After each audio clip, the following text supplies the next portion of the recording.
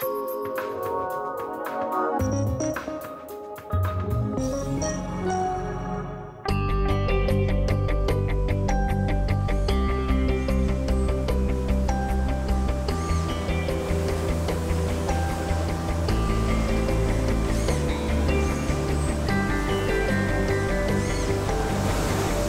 new INDEX R200 turn mill center is a breakthrough in machine tool multicasting. The R200 can produce a complicated part from round stock in seconds with one chucking. 5-axis articulating milling spindle cuts the front side of the part. Simultaneously, an identical 5-axis counter spindle completes the back side milling. The main spindle moves in the Z direction. The counter spindle moves in the X and Z directions. Tool carrier number 1 moves in the X, Y, and B directions, and tool carrier number 2 in the Y and B direction.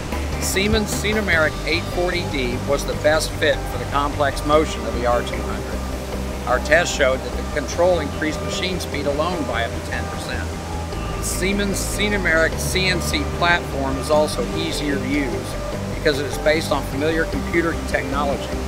Many other controls still use 20-year-old ladder logic, which would slow us down. The control enables you to create a part first time out, programming right on the machine. Siemens controls are also proven, repeatable, and reliable.